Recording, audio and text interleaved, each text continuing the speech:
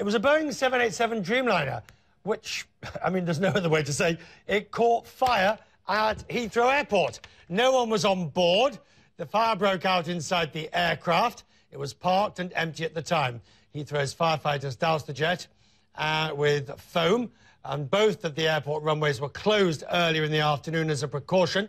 There were delays to both arriving and departing traffic. Both runways are now open. Now, join me over in the super screen, and we can put this into a little bit of perspective. The incident happened late in the afternoon, so we really don't know much more than what happened. We know it's a Dreamliner, a 787. Ethiopian, one of the first airlines in the world to actually have the 787, and also the first one to actually put the aircraft back into the air.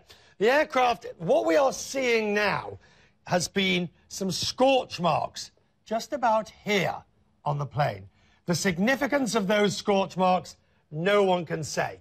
But it also leads out, because most of the foam is on the right side of the aircraft as well, where the firefighters, of course, have put out the fire. We know that the plane was empty, and we know that because, of course, it had arrived from Addis Ababa early this morning, and it wasn't due to return to Addis in Ethiopia until just about 2 hours from now.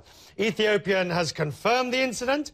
The NTSB of the United States is sending over a representative to assist in the investigation. It all comes as a critical time for Boeing, which has been battling to restore confidence in the Dreamliner.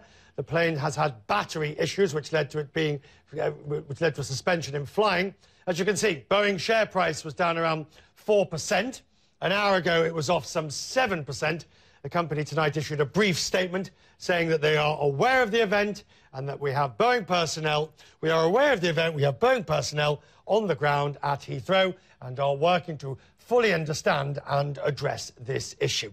As I say, the NTSB, which is now not only investigating the San Francisco crash, there's an Alaskan crash, and now there is this one that they'll be sending an accredited representative to London to assist in the investigation.